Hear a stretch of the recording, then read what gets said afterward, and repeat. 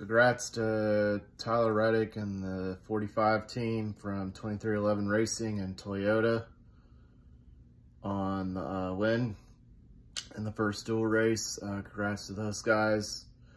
They're going to have a pretty great start in position. So, yeah, congrats to Toyota and 2311 on that win, the first dual race. Chase Elliott came home second in the first dual race. Third is teammate Alex Bowman. Fourth is Carson Hocevar, who's going to be a rookie in the Cup Series this year, so great run for him there. Fifth is Eric Jones, who's going to be racing in a Toyota this year since Legacy Motor Club moved to Toyota this season. Sixth is Daniel Suarez, who had a great run tonight. Seventh is Joey Logano. Eighth is Ty Gibbs. Ninth is Kyle Larson. And 10th is Chris Buster. That rounds out your top 10 in the first dual race, and they're all going to get stage points before the Daytona 500 from the first dual race. 11th is Ross Chastain. 12th is Jimmy Johnson. Shout out to him. Making his way into the Daytona 500. He couldn't make it on speed, so he had to beat JJ Yeley. So, congrats to Jimmy Johnson, 7-time Cup champion of our sport and NASCAR Hall of Famer.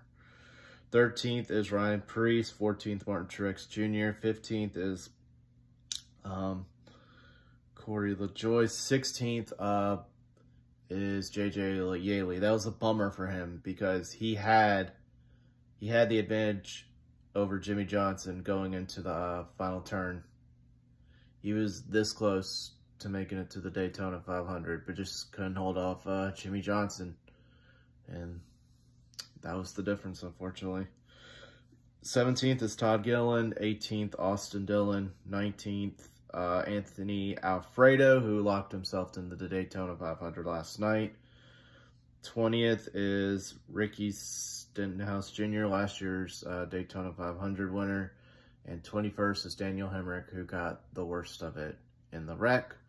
I want to get to Austin Dillon. The finish doesn't indicate it, but, I mean, it was okay. We weren't, like, fast, but we were in good position to try to